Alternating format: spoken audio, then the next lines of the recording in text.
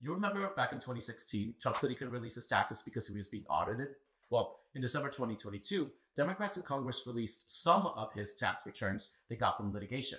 And a complimentary report revealed that Trump was still facing an ongoing audit from the IRS dating back years.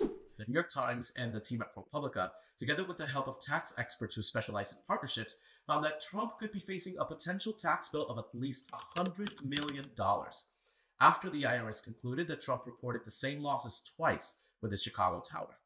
So when I saw this, I was like, the audit's still going on?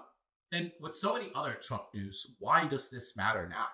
So I'm going to talk to ProPublica's Paul Kiel, who's covered Trump and his businesses, to see what's up. There's a lot of information in these documents, but why could Trump be facing a potential $100 million tax bill? Well, Trump famously loves tax losses. That's one, good side effect of having some deals that maybe don't go the way you want. And this is about the Chicago tower. It's a massive 92-story tower. It's one of the biggest things he's ever built.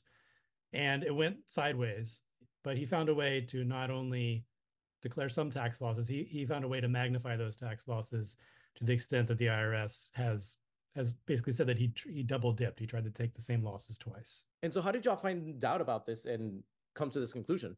So we're able to piece this together from various different sources. One is actually a public legal memo that the IRS did that had anonymous details. And so no one knew it was about Trump, but we were able to piece together that it was about Trump, together with some tax information that we have, leaked tax information that we used to do lots of different stories about wealthy Americans.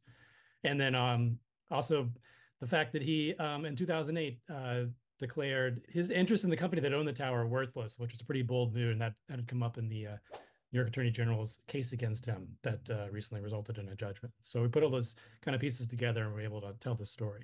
So $100 million is a lot of money, but when can we expect a judgment, and why is this important now? So, Trump has been saying forever that he, when he was running for president in 2016, he said he couldn't release his tax returns because he's being under audit. But the details of that audit have been basically not known for a long time. So this is the most we've ever known about what the IRS has actually been poking around on.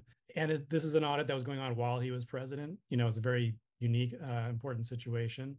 Going forward, fortunately, with things we don't know is like what the current status of it is. We knew that it was being audited still about a year ago.